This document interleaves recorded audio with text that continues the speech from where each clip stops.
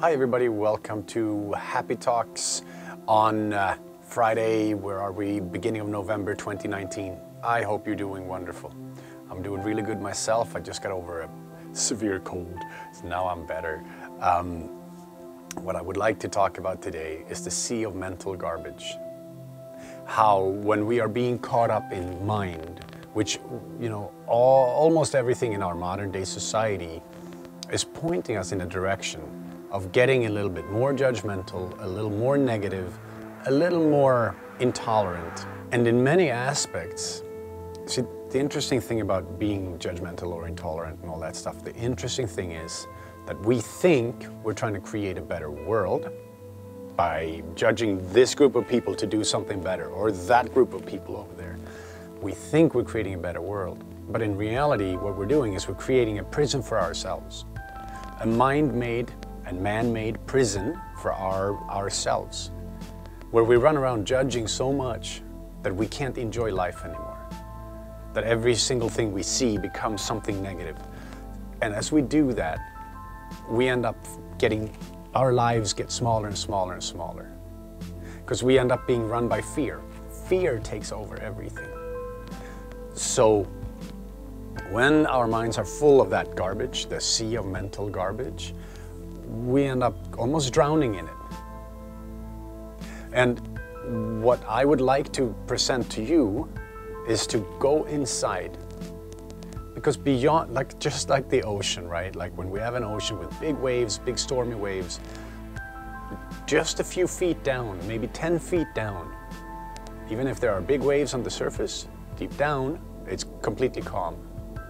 And our minds are very similar to that, as in, when our minds are being, really worked up about something, still inside of us, beyond whatever is being angry and judgmental, beyond that, inside of us is always calm and peace. It's always there and it's always accessible, but we forget, we don't know that that's how we function. We're never taught that, nowhere. No, not even churches are teaching us that stillness is deep within. Churches are saying you got to find God's forgiveness so you can be free, which has very little to do with you, right? So go back inside of you, find your peace, your inner stillness. And I found it through meditation. I found it through sitting still in silence and finding that inner space. And I would strongly encourage you to go in that same direction. Because what ends up happening is that we end up, as we go on this inner spiritual journey, more and more things are revealed about yourself. New things come up, new lessons, new things we learn. And some hurts become the best teachers ever. Because quite often we can go deeper inside of us and we learn, a trigger point. We learn something that made us react in a certain way. And then we can start, as we have created a little bit of space, as we're not so caught up in swimming through that sea of mental garbage, as we're not caught up in trying to survive, but we're actually looking inside, we found a place of stillness and strength.